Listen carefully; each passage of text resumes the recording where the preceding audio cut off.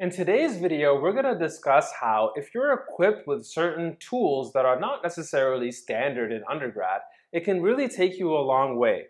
And this is an example of a problem that really hones that in. And it's Putnam 2018 number B6.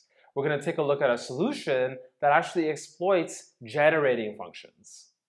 And even if you don't know what that is, we'll explain how to go about thinking about the problem in this way and forward you to some videos on this channel that talk about generating functions in general. So stay tuned for the interesting solution to this particular problem. Hey, welcome to today's video. I'm Prof. Omar. This channel is dedicated to undergraduate theorems and problems for your journey through the undergraduate and to prepare you for the journey beyond. If this is your first time on the channel and this resonates with you, definitely subscribe to the channel and click the bell for notifications on future videos. And if you're coming back and you're a subscriber already, welcome back. So today we're going to discuss this problem that I like a lot. It's Putnam 2018 number B6. And the thing is, when you're actually taking the Putnam exam, questions like B6 tend to be quite difficult in general. So people tend to be deterred from even trying this because you have 5 other problems you're looking at already, and this one tends to be harder than the other ones even. But this problem happens to be a really fair problem if you have a particular type of background, particularly knowing a little bit about generating functions. So the question says, let S be the set of sequences of length 2018 whose terms are in the set 1, 2, 3, 4, 5, 6, and 10, and whose terms sum to 3,860. It says, prove that the number of elements in S is at most 2 to the 3,860 times this quantity right over here, which is a number just less than 1 raised to the 2018. Okay, so I want to cast this as a generating function type problem. The way that generating function problems work, if you don't know about them, which is perfectly great, if you want to know a little bit more about generating functions, definitely check out this video right here, where I talk about some fundamentals of generating functions and examples therein. Okay, so a way to think about this is you have a sequence of 2018 things. And in each slot, you're selecting one of the numbers right over here. And then you're adding them up to get this particular sum. So what you can do is associate to every single one of these components, series is going to turn out to be a polynomial in the variable x that keeps track of what you place in here in the exponents.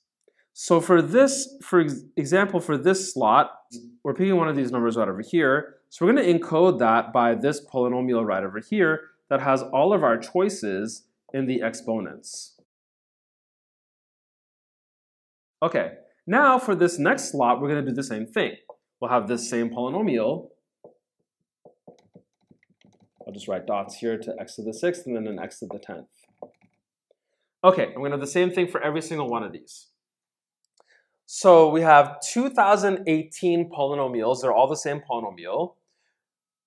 And the observation to make, which is an observation we make when we think about generating functions, is to look at the product of these. If you look at the product of these, when you expand this out, what you get is one monomial from every single term from the 2018 terms multiplied and written down. That's one of the summands in this expansion. But when you take elements one by one from each of these polynomials and multiply them, you're adding the exponents. So the exponent that you read is actually the sum of the numbers chosen in these slots when you think about the numbers chosen as being associated with the monomial you choose in each one of these polynomials. Okay, so as a consequence, if you're interested in the number of sequences that sum to 3,860, that's going to be the x to the 3,860 coefficient of this entire product. Again, because anytime you see a x to the 3,860 in this expansion, what you've done is selected 2018 monomials whose exponents sum to this, right? And that means you've selected 2018 numbers from this set, because that's what these numbers here are, that sum to 3,860.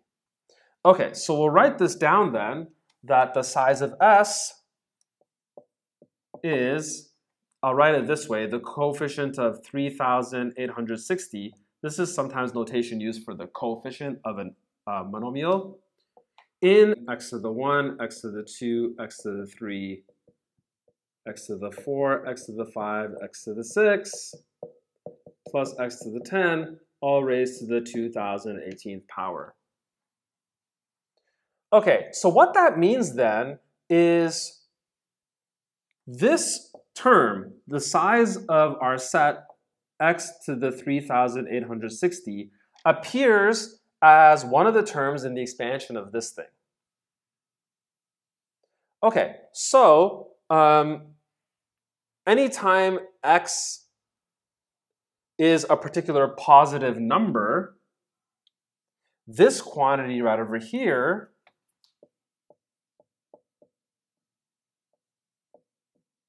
is actually less than this quantity over here. Because when we expand this, this is one of the terms, and when you expand this, all of the terms are positive. Okay, so the first thing I want to do actually is simplify this a bit. So we have a 2018 over 2048. We can divide by 2. We'll get 1009 on the numerator here. And 1024 over here. Okay, so we notice that there's something interesting going on here. Like, you might think, why write an inequality like this in the first place? Well, if you look at what's going on here, you have like something like this with a 2 involved, but the 2 is over on this other side. And then you also have this number right over here, which happens to be 2 to the exponent 10.